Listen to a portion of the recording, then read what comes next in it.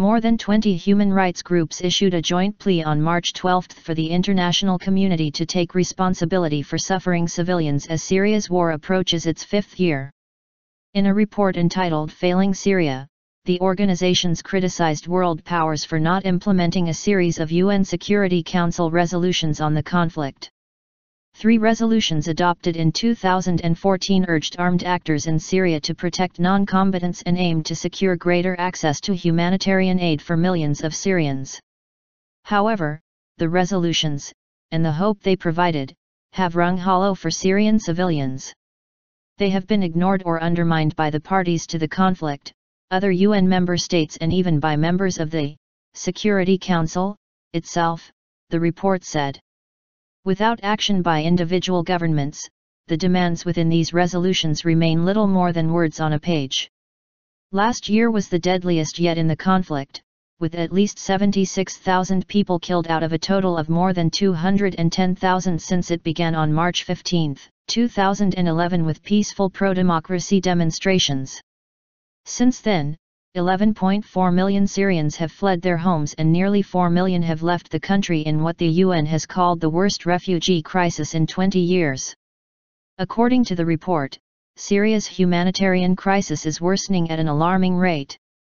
Nearly 10 million people inside the country do not have enough to eat, and more than 11 million are in urgent need of clean water. This is a betrayal of our ideals, because we're not supposed to be watching people suffer and die in 2015, said Jan Egeland, Secretary General of the Norwegian Refugee Council, which contributed to the report. The 21 rights groups accused government forces of systematically using rape and sexual harassment as methods of war, and rebel groups of kidnapping women and children for use in prisoner exchanges.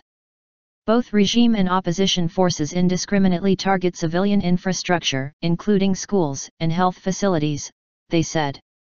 I was in class when my school was hit.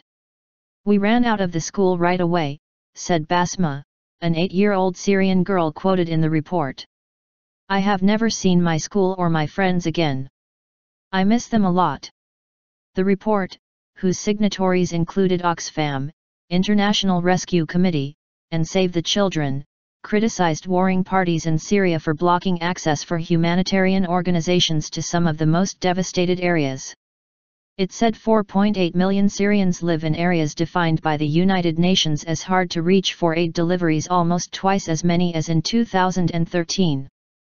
But as needs have increased, funding has not kept pace.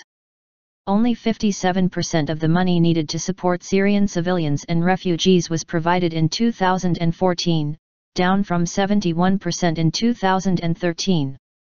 Egeland told AFP that, in the coming year, the UN will need roughly $8.4 billion, €7.9 billion, in aid for Syrian civilians.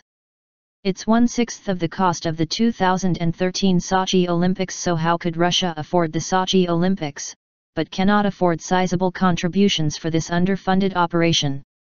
He asked. The report called Syria's humanitarian catastrophe a stain on the conscience of the international community. It said UN member states should significantly increase aid contributions and put pressure on warring parties to reach a political solution. Otherwise, Egeland said, the world could struggle with the effects of the crisis for 2 generations to come. We're not providing any hope to millions of Syrian youth, so do we then believe they will not be easily attracted to extremism? He said. We hoped it would change a year ago, and we failed. We all failed. Now, in 2015, it can change. It must change.